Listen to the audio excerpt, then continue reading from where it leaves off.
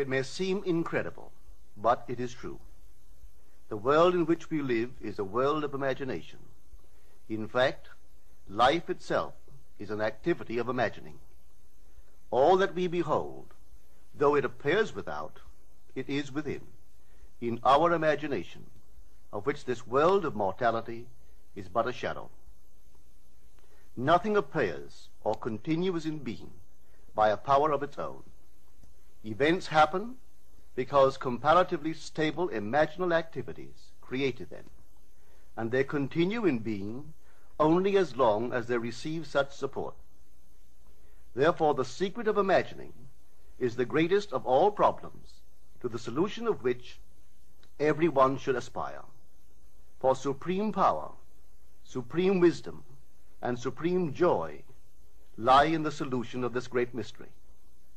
When man solves the mystery of imagining, he will have discovered the secret of causation, and that is, imagining creates reality. Divine imagining and human imagining are not two powers at all, but one. The valid distinction which exists between them lies not in the substance with which they operate, but in the degree of intensity of the operant power itself. Acting at high tension, an imaginal act is an immediate objective fact. Keyed low, an imaginal act is realized in a time process.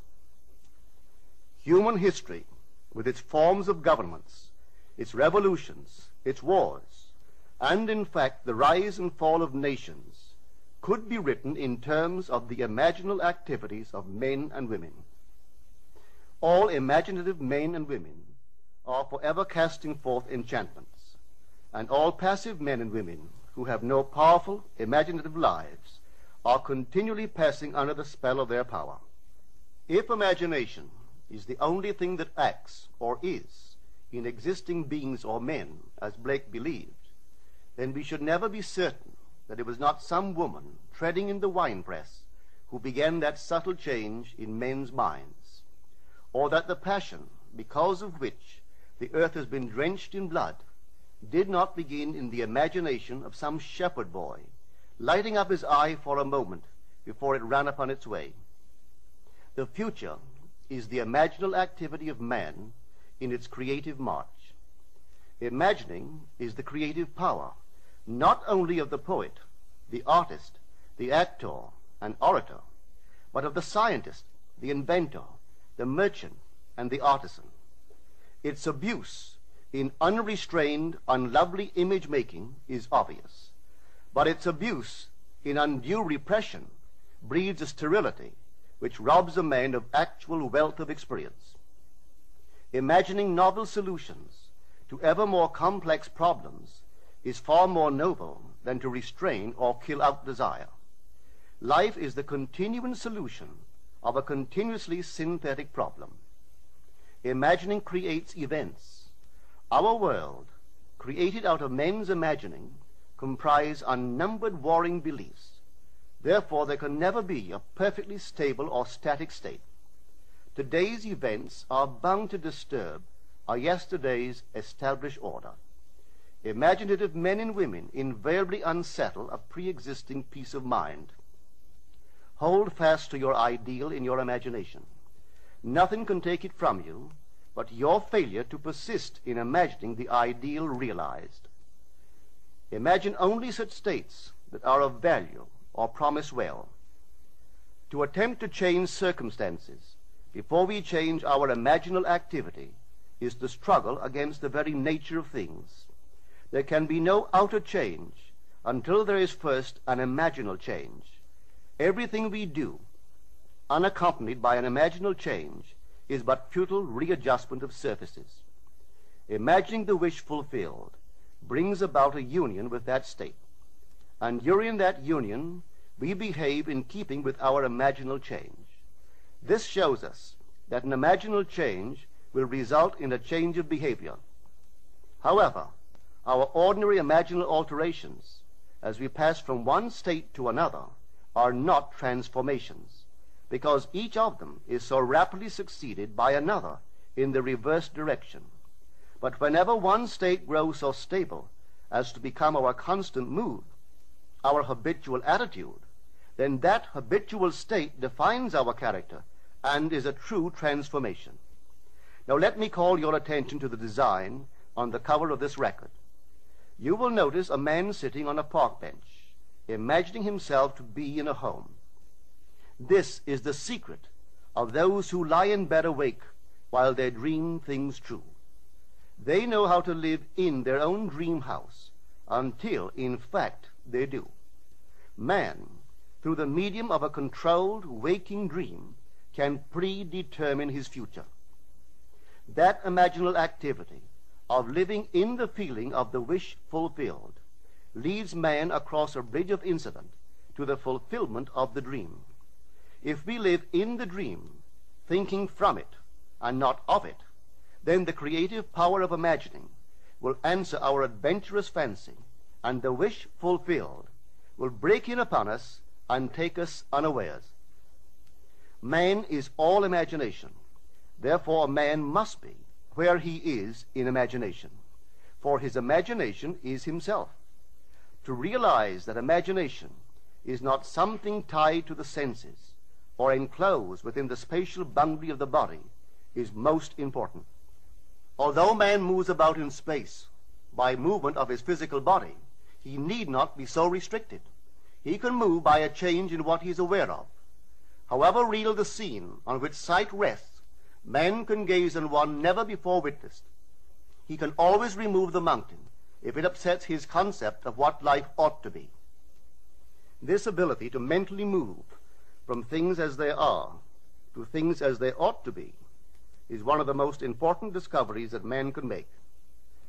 It reveals man as a center of imagining, with powers of intervention which enable him to alter the course of observed events, moving from success to success through a series of mental transformations of nature, of others, and himself. How does he do it? Self-abandonment. That is the secret. He has to abandon himself mentally to his wish fulfilled, in his love for that state, and in so doing live in the new state and no more in the old state. Now we can commit ourselves to what we do not love. So the secret of self-commission is faith plus love. Faith is believing what is incredible. We commit ourselves to the feeling of the wish fulfilled, in faith that this act of self-commission will become a reality, and it will, because imagining creates reality. Imagination is both conservative and transformative.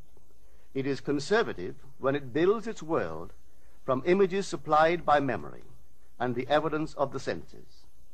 It is creatively transformative when it imagines things as they ought to be, building its world out of the generous dreams of fancy. In the procession of images, the ones that take precedence naturally are those of the senses. Nevertheless, a present sense impression is only an image. It does not differ in nature from a memory image or the image of a wish.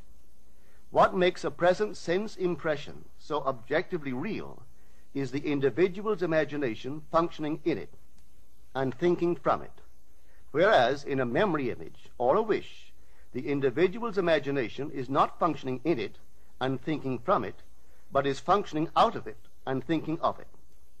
If the individual would enter into the image in his imagination, as the design on the cover of this record suggests, then would he know what it is to be creatively transformative.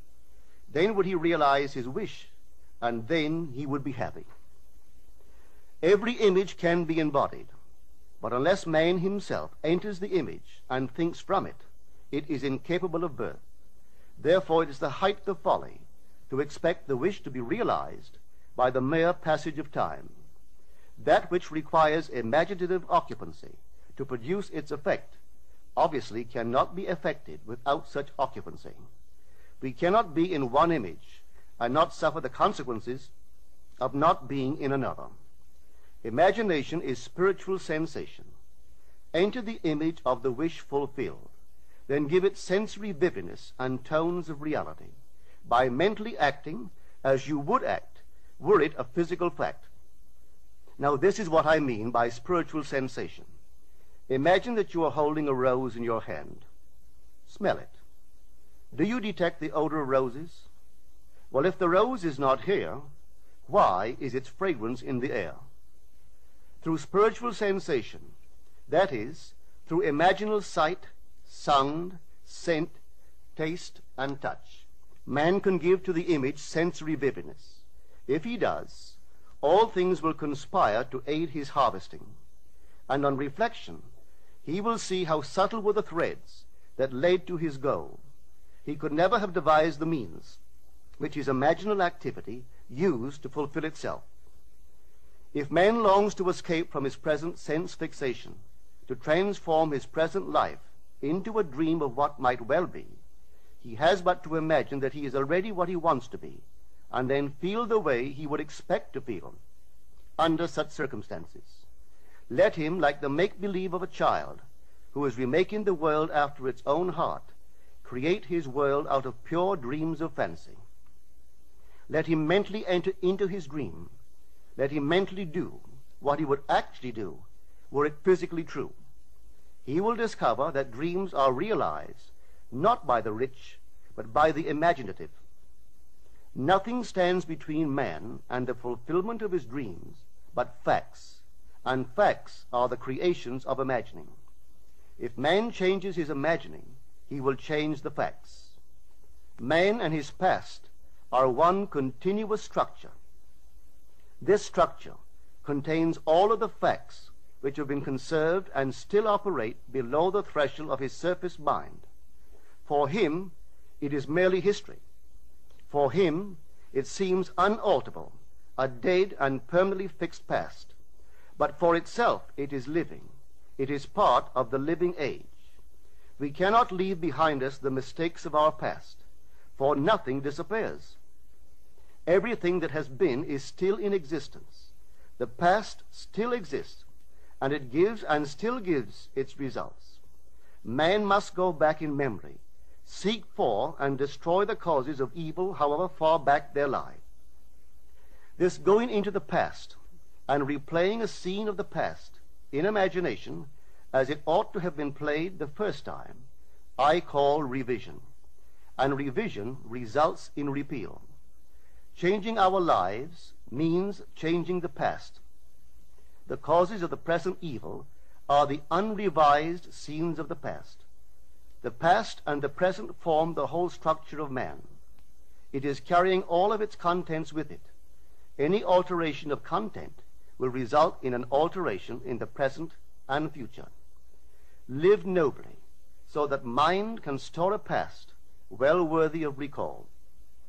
Should you fail to do so, remember, the first act of correction or cure is always revise.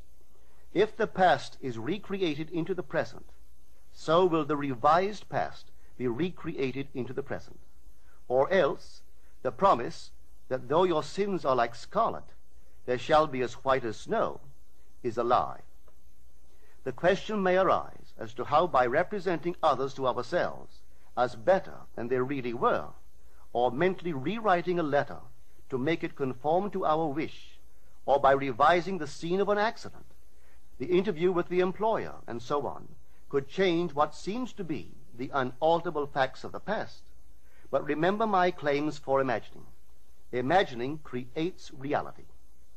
What it makes, it can unmake.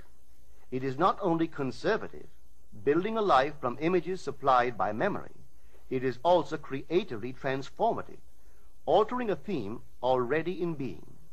The parable of the unjust steward gives the answer to this question. We can alter our world by means of a certain illegal practice, by means of a falsification of the facts, that is, by means of a certain intentional alteration of that which we have experienced, and all this is done in one's own imagination. This is a form of falsehood which not only is not condemned, but is actually approved in the gospel teaching.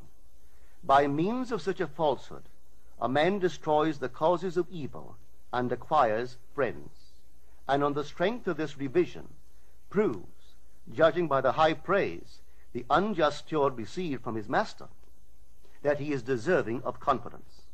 Because imagining creates reality, we can carry revision to the extreme and revise a scene that would be otherwise unforgivable. We learn to distinguish between man, who is all imagination, from those states into which he may enter. An unjust steward, looking at another's distress, will represent the other to himself as he ought to be seen. Were he himself in need, he would, like the man on the cover of this record, enter his dream house in his imagination and imagine what he would see and how things would seem and how people would act after these things should be. Then in this state he would fall asleep, feeling the way he would expect to feel under such circumstances. Would that all the Lord's people were unjust stewards, mentally falsifying the facts of life to deliver individuals forevermore. For the imaginal change goes forward until at length the altered pattern is realized on the heights of attainment. Our future is our imaginal activity in its creative march. Imagine better than the best you know.